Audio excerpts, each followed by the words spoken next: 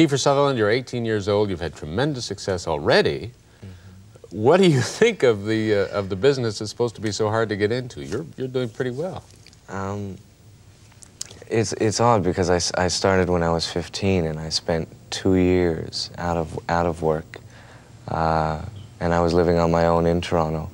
So the last success has been so fast over the last year that I haven't slowed down quick enough to grab it and take a look at it. So it's still quite a shock to me. Did you spend your adolescent years having fantasies about this situation developing? Yeah, of course I did. It's something I've always wanted to do.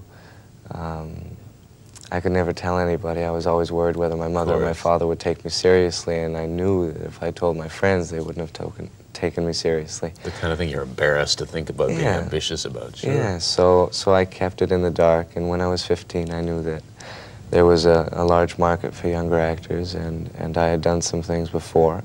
I did a play in Los Angeles when I was 10 years old, and it was an equity show, and so I felt it was time to try and take advantage of that. So I came to Toronto from Ottawa, where I was living with my mother, and I set up base here and I started to work. How did you get your role in The Bay Boy, which was wonderful, and for which you got that Genie nomination? Thank you very much. I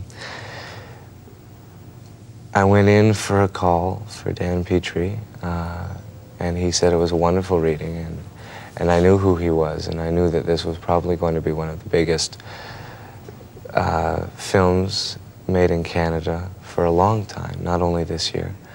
And it was incredibly exciting just to have met him.